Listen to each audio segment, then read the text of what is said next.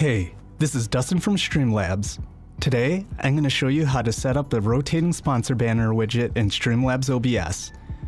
If you're sponsored and have brands you'd like to represent on your stream by showing various logos and messages, this is a great tool to inform your viewers and make your sponsors happy. You're going to want to open up Streamlabs OBS and find Sponsor Banner from the left side of your dashboard under Widgets. Note: near the top, we have a preview we can reference as we make changes. The first two options allow you to hide the widget for a duration of time.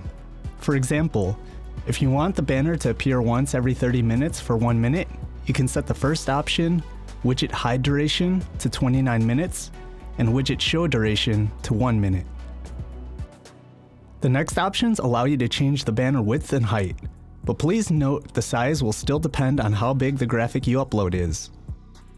You can also add an animation for how each graphic will appear. Let's have it fade in from the left. The background is important to consider for this widget. Normally, we want a transparent background, but since brand logos and messages can sometimes be hard to read on different backgrounds of your scene, you might want to disable a transparent background for the sake of readability. Let's disable transparency and add a solid color background. The next part allows you to have two images up at once. If you need this, select Double and choose the layout you'd like. Afterwards, you can set the second image in the placement. For this example, we'll keep it single and have them rotate in and out individually. We can add a few images that we want to show, whether they be brand logos, messages we want our viewers to see, self-promotion, and more.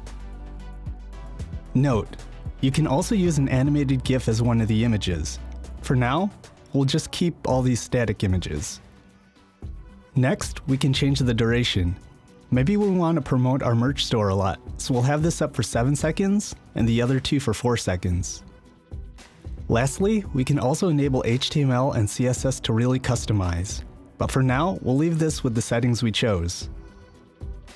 Now click Save Setting and Preview. Looks good. Now we just have to add this to our scene in Streamlabs OBS. In the editor, under Sources, go to the plus sign, add Sponsor Banner, and press Add Source. Name it what you'd like. When you get it just how you want it to look, move it over to where you want it on your scene.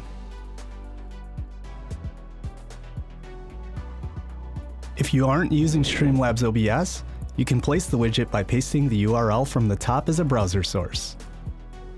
Be sure to download Streamlabs OBS by visiting streamlabs.com and hop into our Discord server at discord.gg/stream for live community support. Check out the links in the description below.